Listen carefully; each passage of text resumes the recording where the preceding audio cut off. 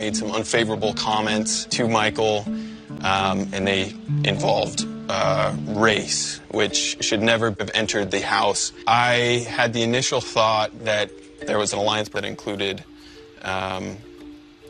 Jasmine, Monty, you, Indy, and Terrence. No.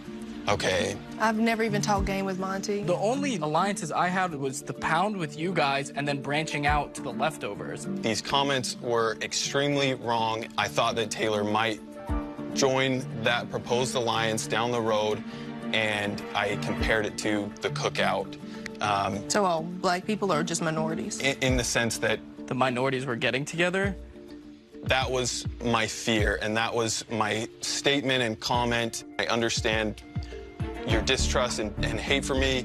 I just want to be as transparent as possible. It really is hurtful because the whole game I told you, I was like, oh my God, we have so much in common, we have so much in common. And now it really hurts because now I can say we absolutely don't, because I just would never. I just would never, but. If it means anything to you, I can't understand you made an alliance based on race, but when me and you were put in the yard, the minority Arab kid was doing everything he could to protect you.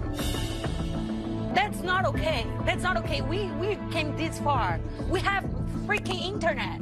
Like, educate yourself. I'm sorry. I am sorry. Can I need a break.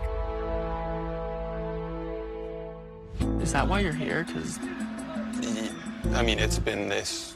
So Michael must have used that too. Michael used it against you. I don't think, I mean, I don't want to say his intentions or what, but from what they said, they had to gut check with me multiple times moving forward to make sure that that really was the sentiment. They said a red flag went up, but it wasn't enough to, like, come forward at that time. So why did it come up now? They just felt that... What was convenient about it now? That was the concern that Monty, Terrence, and Turner all brought up to them. Well, I have an issue with the person who said it and anyone who hears this and doesn't push back. Because if you're in the room when things happen and you don't stand up for people, that means you're just as much as part of it. And I'm sorry. Like I always used to say, if somebody came back to me and said, oh, Joseph said something about me, well, I'm more concerned about the people he was...